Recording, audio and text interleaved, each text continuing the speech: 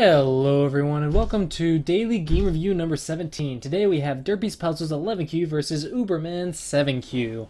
And let's see how the game goes. I think this might be Derpi's second game. I don't know. I've been going through so many games now. I'm starting to lose track of all the names. But I recall Derpi's names being seen, so I may have done one of his games already. So he's gotten a second game review. So remember, guys, if you want to submit your games for a chance to get your games reviewed, please see the link in the description below. And who knows, maybe you can get one of your games reviewed. Maybe you can get two of them reviewed. So let's see how it goes. But yeah, so we play this way, and black plays Shamari star point, and white has the D3 stone. And white decides to play the left side. I don't recommend an extension here due to the fact that once black comes in, you can see that C10 kind of looks cut off. So I think it's fine just to play a low move here. And seal every corner and be strong. It looks a little bit good for black since black I say a little bit good for black. It looks like black's getting to the first moves on the board. However, it should still be completely fine for white because the positions technically are still even, and if white has Comey, then it's perfectly fine. However, since it is 11Q versus 7Q, I doubt there is Comey. Actually, let's check that real quick. Game info, rules, and there is Comey, so this is perfectly fine. So I think it's completely fine to play this way. However, if you play this way, if black invades soon, this stone, C10 stone, can get cut off. However, it looks like black decided to play here. White jumped into space jump. Interesting Joseki choice. Black played here and then here. This is an interesting variation. There's several things to think about here. I won't get into it now because it's a little advanced for this level. However, black looks like he studied his Joseki. Either that or he just got lucky and played an interesting, decent sequence.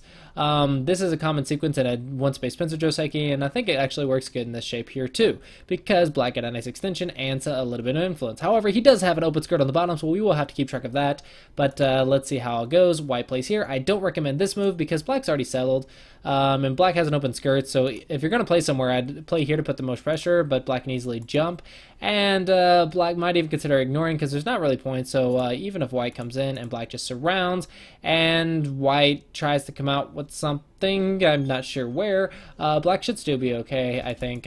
Maybe it's not as synthetic white wants it to be. That's why I really like the support move. However, this kind of like encourages black to approach here, and I think white doesn't want black to approach there, so I think white should go ahead and fix here, black extends here, and then white can get to the first move on the top. And I think this is perfectly fine for white. However, playing here, it will encourage black to go in this area, and it also doesn't put that much pressure on this group, so it actually is a really slow move. So now black actually defends here. A really slow move, playing an empty triangle to seal his points locally, but his points are not that big. It's much bigger to play in this corner, and now white has a chance to fix his position. However, instead white plays here, and this is not an approach. White's a 7Q. I'm not sure why he's doing this. This is not a normal approach. You can easily play this way, and you can see black has a bigger corner than white has a side, and even if white does this, black extends here, black got much more. So you can see this is obviously good for black. So unfortunately black plays here. White, I don't know why you didn't just approach here, and since I think the top side is bigger than the right side, I would have approached here or just played a wedge here. Both are perfectly fine. However, I think approaching from the right side is a little bit wrong direction, and you didn't even approach. So definitely a little bit slow move here. So kind of three moves in a row that are kind of questionable this game so far. Three moves I don't really understand and are really slow. So make sure you guys get to you get to those big moves and get to the important places more quickly. Don't worry about playing these little slow moves. Alright, so white played here, black does extend the corner, and this is still good for black because if you know this shape has a little bit of a weakness, where if you go here and white tries to connect back, you can actually cut off this white stone. So with the large knight's move slide like this, and black has a diagonal here, there is this weakness there. However, that's stuff for later, so just kind of in-game, and now black goes here. Since white pushed here, maybe black wants to respond here to keep his shape, and this is a nice one-point jump. This is locally probably the good shape, but since he's already alive here, I don't really see this being important unless he cares about the center. But if he cares about the center, then I think he could easily just come in here or something, or maybe just shoulder hit and build his own position. I don't know. You also have the big move in the bottom left, so this is the local move. This is the local response. If you want to respond locally, this is the move. However, I'm not sure if you need to respond locally or globally. I think both are fine. However, this move is not so good because white still gets the Atari and gets some influence. Your shape here is kind of thin because it's a two-space jump and there's a lot of Aji in here. So I don't really like this move so much. White, however, does get you to defend his right side. Now black should really go in the bottom left corner, which he does, very nice, and white takes the base. White should rob the base like this, not like this, because this is a second line move, and we all know second line is not very valuable. So black instead, now black decides to try and cut white off. I think this is a little bit of a mistake. Just go ahead and make a 2-space extension here. White makes a 2-space extension. Then you can just jump and keep the pressure on white. And then you can do some leaning stuff here, get some shape, and be perfectly fine. However, you will lose Sente if you do this. So maybe white goes here, or white invades the top somewhere. But this move, white can cut here a little bit, and now white can actually extend here. And now you can see this shape is not cuttable. Black, it looks very weak, and white was able to save himself while attacking black, so it's very good. This move is unnecessary because the cut does not work. So if white gets cut like this, black goes here, white goes here, black goes here, black goes here. Even if you Atari like this, the cut does not work because it's actually 3 liberties to 2 liberties. White can actually even ignore this and still be completely fine. Even if black gets a move here, there's this move and then 2 eyes. So white is completely fine on the inside. Whoops, jumped too far ahead there. I'm not sure why white defended here. However, black does get the nice extension. Very good by black. White extends, and now black plays this move. This move is kind of pointless. I don't really understand this move. Maybe he's trying to build some influence, but the shape's a little bit weak for influence because white can just do something along these lines. There's a cut here. There's a Nobi here. Then just Atari and then jump out. So there's not really an influence here because all these forcing moves, the shape is very thin. So this move actually doesn't really do anything, and it doesn't even support this because it's cuttable, as you just saw. So it doesn't support the weak group. It doesn't build a very good influence. So this move is a little bit slow and a little bit wasteful. Now, white does do this, however, and black chooses to block this way. So black wants the outside, and black gets a forcing move here. However, this forcing move is not Sente because if I were white, I would not care. I would just go here. Even if black tries to cut you like so, you can see the inside shape is not that good, so black has to fix, and then white gets the Atari and jumps out like this, and you can see white or black is completely cut off and white's alive on the inside, so I would not care about it too much. However, white does care about it and plays another empty triangle. No, black played the first empty triangle, sorry. So white plays his empty triangle, so now both players have played an empty triangle this game. So yeah, try and get rid of those guys. These moves aren't very good. There's rare cases where they are, but most of the time they're just bad liberties, bad shapes. But anyway, black does extend here, and remember this nice move is cuttable. I'm not sure what black's doing. Why is black surrounding white here? Why are you surrounding white here, black? I don't understand what you're trying to get. You're not getting any influence. Maybe you're trying to attack these, but if you're going to attack these, why not just attack from here and play a knight's move and attack directly? So what is this move doing? It's not defending because it's a knight's move and it's cuttable. You have cutting points in the center, so it's not getting a moyo, so I don't know what you're doing here, black. White plays a really slow move here. No one caring about the left 2 stones of whites on the left side of the board, because remember, this is a box 4. This is 1 eye. So if white gets surrounded with anything, you can see that white is still not completely alive. Well, that's completely wrong. Sorry about that. Like so. And you can see black is actually developing an influence while white is trying to live. You can actually run with this letter, can't you? Wow, that's really bad for white. So you can see that this would be quite powerful for black to play right now. Alright, so we get back to black responding to all these slow moves, the slow moves, slow moves, slow moves, and let's see who Tanukis first. Slow, slow, slow, slow. Oh, whoa. Why not black here? Not sure why. Maybe you're worried about the cuts, but the cuts are not so important. Actually, white can't even cut. He doesn't have the liberties to cut. So what are you worried about, black? You're over worried, and now you get into a broken shape. This is such a bad shape because white just cut straight through the black stones. I would rather just defend this, even if white cuts through here. Now just ignore the crap out of it. I mean, who cares about this area anymore? You just got cut apart. You're not dying on either side. You have no influence anymore, so there's no point in playing here anymore. These 3 stones are not important. Oops, sorry. You can still play over here and still be okay, and even if your white captures 3 stones, who cares? At 6 points, there's bigger moves to play. So don't worry about 3 stones here, black. And white and black, both players playing super small moves in this area. I think they've played so many moves in this area, and you could have Tanuki'd so many times. So yeah, guys, get to the bigger moves much more quickly. These moves are not important, and they're not very big.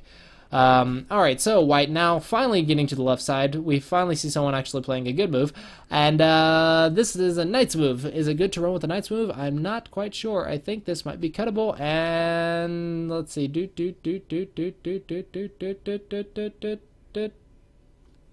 Yep, it's cuttable. This ladder is good for black, and you can see white doesn't really have a move. So black is kind of screwed. Or, I mean, white is kind of screwed, sorry. White is really, really in a bad position here. So black can easily cut that knight's move. Remember, guys, do not run with a knight's move. It is not good. It's cuttable. And your opponent can usually cut them or take advantage of them in some way. And here, black can easily cut just directly. So make sure you watch that, guys. Black, it is not the time to ignore. I think the cut's big, and even if the cut wasn't big, are you alive on the inside? I don't really like your shape, so I think it's worth it to actually at least surround white with something like this and to get some shape on the outside first before Tanukiing. However, black does Tanuki and decide to play the big move. Since you are already strong in this area, you want to play fourth line. Remember, the fourth line is for developing, third line is for security. You are alive on both sides, so you want to develop. But third line's really flat, easy to reduce with shoulder hits and whatnot, but white decides to invade. Evasion may be a little bit overplayed since black is so thick here. Black could actually think to surround you like this, and you can see the white stone is kind of crying on the inside. However, black tries to take the base. Remember, you want to take the base first, but this is not a base. Base is efficient eye space. So, white doesn't have a base, so you go to step 2, which is surround. You want to surround with a move like so, or like so, and then maybe something like this would also be possible, but that's if you want to attack this side. You have to figure out which one you want to do, but this is not the way to play. This is reducing eye space, which is step 3. Now white can easily just jump out like so, and instead white plays here, which is, I guess that's fine. That's fine. Get a forcing move first, and then jump out. Right? You not jumping out? What are you doing? What are you guys doing? Surround and jump out. The inside moves are not the moves to play. So, gotta work on attack and defense here a little bit. Both players playing locally. Why in the world is white playing here? White's trying to reduce black's points. This is not an eye. This does not threaten an eye. Does not threaten anything. Black can easily surround white, and black responds. Guys, gotta stop playing these small moves. Don't follow your opponent. So I think the biggest issue here is both players are not playing anything important for like 20 moves in a row now. White has played E9 and black has played J17. Those are the only moves I consider of any value, and both of them could have been a little bit better. So remember, guys, you really, really, really want to get to these big moves much more quickly. So just ask yourself at the start of each turn, is my group weak? If it is, you need to make a base, or run away, or develop eye space, or play the vital point. These are the 4 steps in that order to defend yourself, and to attack, it's the exact opposite in the same order. You want to take the base, you want to surround, you want to reduce eye space, and then you want to play the vital point. These small moves are humongous mistakes because your opponent can easily play something like here, and you see the 3 or the 4 or 5 white stones are crying, and black has complete control of this area now. So this is a huge upset for white, especially if you consider that white could have played here. So you can see that the difference in getting to the important moves first is huge. So make sure you guys pay attention to that. What I recommend to fix this is at the end of every game, make sure you go over it. Write down those same questions that I just said in the video. Rewind the video if you have to. I said rewind because that's not a thing anymore. But go back in the video if you have to, and try and write down those questions and then apply them, or see if you can apply them in your games, and see if you did apply them in your games. When you review your games, go through each of your moves, and on every single move, see if you ask yourself the questions. And these are the questions you ask. Is my groups weak? Are my groups weak? Is my opponent groups weak? Where's the big move? And these are 3 questions to go through, and then the 4 questions before were from attack and defense. If you're weak, defend. If your opponent's weak, attack. And use those steps to attack. Go through your games, go through the questions, write down the questions if you have to. Just make sure you go through the questions, and then compare the questions to each and every single one of your moves, and seeing if you could have made them any better. I think that will really help you guys play more effective moves rather than playing all these small moves, because I think you guys have done this for like 20 moves in a row now. However, black now responds here and finally gets a surround and a split. Very nice by black, and now black is now cutting white apart and finally getting an attack. But where are you going, black? Normally you want to push white towards the thickness like so, and defend your area and keep white weak. You could also actually take the vital point here, and that's actually a little bit annoying, and so white can't do that. White can't do that. White has to go here. Then black can get us around here maybe. Or yeah, surround here and then do like so. Get the top side area for free, and then come over here for a leaning attack possibly. Anyway, these are different attack strategies you can utilize. So you're going for this way. You're going to push white this way. You're going to gain some thickness here. Are you going to invade? I don't really see an invasion, so I'm not sure what your thickness is going for. Instead, white tries cutting black off. You're trying to attack with the weak group? No, this does not work. Does not work that way. And black defend this way. White doesn't really have a move. However, you're trying to attack with a weak group. You cannot do that. But if your opponent Tanukis, I guess that works. And this is kind of big, guys. Sorry, this move. Connecting both groups is kind of huge. And now black's cut off. And this is a complete reversal situation. Black was attacking white. Now white's attacking black. How does this even happen? Neither player playing the important move. This is a humongous move, and neither player is getting to it. And finally, white gets to it, connects his two weak groups, and now white is very nearly alive. Black is weak, and now black needs to go and just take his profit somewhere and go get some points, because I don't really see any attack for black anymore, and 4 stones he can easily sacrifice, so I don't think you need to waste an entire move on this. Maybe do something on the right side or build some center and Sente by reducing the right side, but yeah, probably do want to do something on the right side now. Black instead defends his corner. Remember that this shape, don't forget this shape, this is the way to defend this area now, because even if white comes out, that's just terrible for white, so white won't do that. White will just sacrifice, and this is the way you still defend your corner, and it's more valuable. However, if white does this, then you can see that white got a few more points, and you didn't get as many as you should. Alright, now black finally reducing. If you're going to, or finally building, if you want to develop, then maybe you can consider something along these lines first, and maybe jump out. And that way it develops the center a little bit, but this is the center, and probably you want to do corner and side before center, so this is probably the big move. However, this move is a little bit slow, but not as slow as it could have been, so that's perfectly fine. Now developing the center, white reducing the center, black building the center, white now cutting off these stones. Probably want to save these stones now. Alright, very good, very nice. Very easy shape. White overplaying here, and white's probably going to die, which he should if white black plays this way. Well, not die, but is there a better way to play? Actually, I think you can reduce over here and get a leaning attack off, quite possibly. Definitely want to read here. Definitely want to read here. Alright, so black came up with this move. Maybe this is okay, but white cuts it off, so maybe it's not okay. So I don't like this result, so that means black probably could have played better if he read a little bit more. Okay, and now we see black cutting off white. Oh, very nice, but if this dies, it doesn't work, and I think it dies. Nope, not the right move.